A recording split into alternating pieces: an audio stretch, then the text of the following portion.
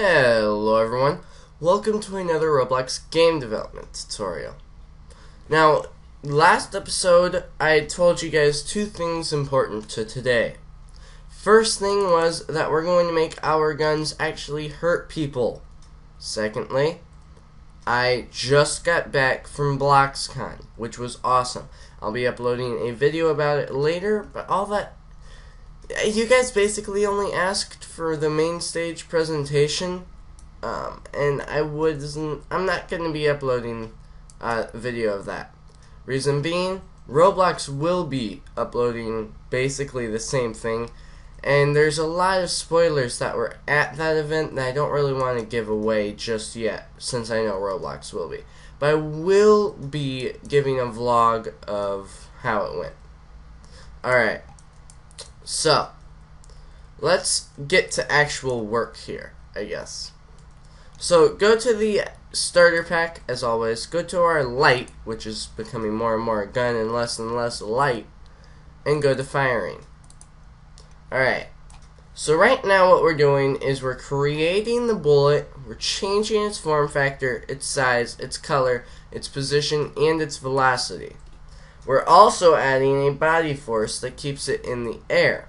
Then we're putting the bullet into workspace and it's shooting itself off. And we can stop printing D now. Alright. So, next thing we need to do is make a script that makes it actually hurt people. Now there's several ways we could do this. One, we could make a script and put it into the bullets. Or the way we're going to do it, to make it a little, I would say, better, is we're going to make the bullet just controlled from here. So, bullet that touched, connect, function, hit. I almost forgot what I was doing there. Alright, bullet that touched, connect, function, hit. So, we've gone over this a million trillion times, and we're going to continue going through this right now. Char equals hit dot parent. If game dot players find first child, find first child. Get player from character char, and char find first child humanoid. Then, and I just noticed, oh my goodness, darn, Roblox is doing it again. 1 second, guys. Alrighty, we're back, and now the text is bigger, and hopefully you guys can see it. I don't really think I need to show you guys this line here too much, but there you go. Alright, then player equals game dot players get player from character char. We'll change that to capital G so we don't get stupid output shouting at us. And then, after we've done this player thing, we're also just going to check char, or if char.health is greater than 0, then char.human, I guess we can't check their actual health. We need to check their humanoid's health. So change that to char.humanoid.health, or else we're going to get an error. Char.humanoid take damage. I have not shown you guys this function before, but the take damage function that's built into humanoids works just like if you directly change their health, like humanoid.health equals humanoid.health minus 20 or something. But the difference about this is if we use this function, then if they have a force field, if the character has a force field still, they won't get hurt.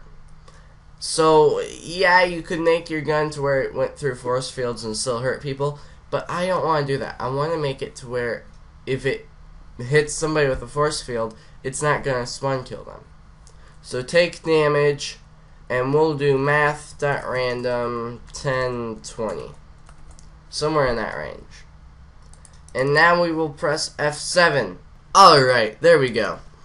Let's pull out our light and see if it actually works. We'll shoot him. Oh, yes! It does actually hurt him. There's another little problem that we'll take care of it just real quick. And we'll just do it right now. At least we know it's working, so that's always good. Alright, in this firing, once the bullet hits the player, the first time it actually rebounded and hit the player again. Well, yeah, you could do that if you wanted to, but what I'm going to do is no matter what, the bullet's going to get removed from me. I'm just going to remove the bullet no matter what if it hits anything right now. Okay? So now we already know it's gonna hurt somebody. So let's just press F6 and just shoot anywhere and watch it disappear when it hits something. Alright? It's loading. There we go.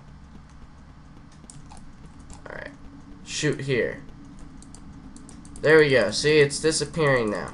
So, personally, I think this is a lot better than earlier, just because now we're not going to spam our game with a ton of bullets lying around. Alright. So, thank you guys for watching. Don't forget to hit the subscribe button. Please hit the like or the dislike button corresponding to how you felt about this video.